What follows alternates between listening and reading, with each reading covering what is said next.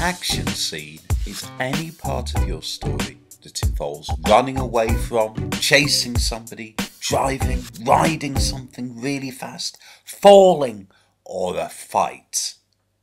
Think about a film like James Bond or Star Wars.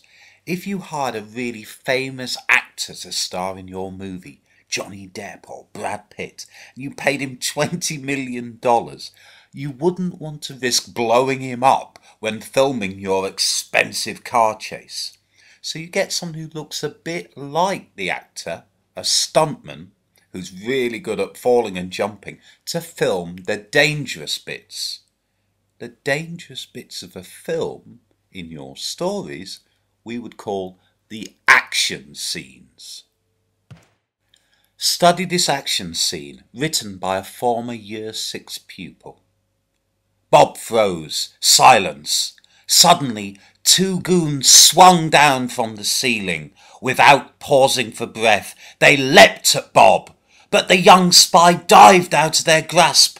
Bob grabbed a giant spanner from the floor, leapt to his feet and socked it into the midriff of the first guard. Crunch! The goon was spitting up blood.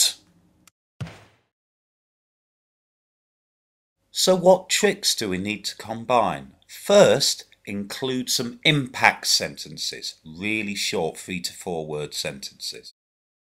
Then try to throw in 1 or 2 dashes. One of the great things about dashes is they help create this sense of speed that's essential for an action scene. Now you know by now that shown feelings are the most important part of any story. So make sure you show how much it hurts if a character's fighting or crashing their car. I think it's also a good idea if you have the character crying out or shouting out something, so make sure you include some dialogue as well. In the example above, Bob grabbed, leapt and socked in a single sentence. If you include 3 actions in a single sentence using the listing comma, it really creates this sense of pace.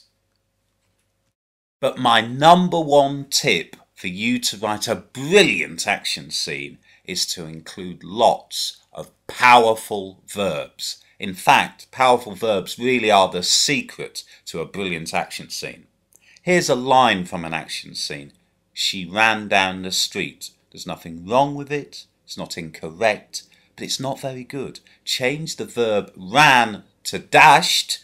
A lot more interesting. Change dashed to hurtled. We've got an exciting line from an exciting scene. So let's just revise these key skills. Powerful verbs, impact sentences, dashes, showing how much it hurts, having your characters cry out, and 3 actions in a single sentence. Combine and you'll write brilliant action scenes. Want to learn more? Visit baldworm.co.uk.